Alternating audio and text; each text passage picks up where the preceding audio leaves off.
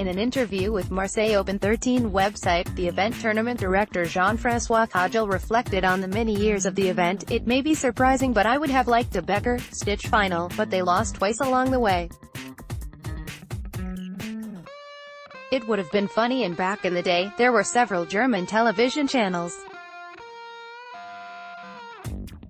Obviously, I liked the latest clash between Jo-Wilfried Tsonga and Gael Monfils, two amazing players, and the match between Gilles Simon and Gael was very intense too.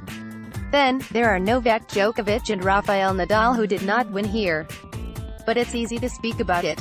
Obviously, I would have liked to have them on my list, but they did not win, simple as that." Also, Djokovic lost against Simon once in the second round and then in the semi-finals against Tsonga, who played one of his best matches.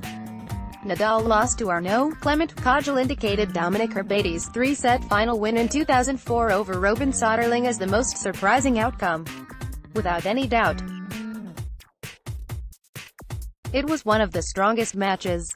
Herbate, he recollected, had lost the first set, then on 5-4 in the second set he suddenly asked to stop the match to go in the locker room due to a shoe issue. He added, "Then there was a second pause on the match, on 30-all again. Soderling got distracted, made a double fault, a forehand unforced, and got crazy." Stefanos Tsitsipas won the title in Marseille this year.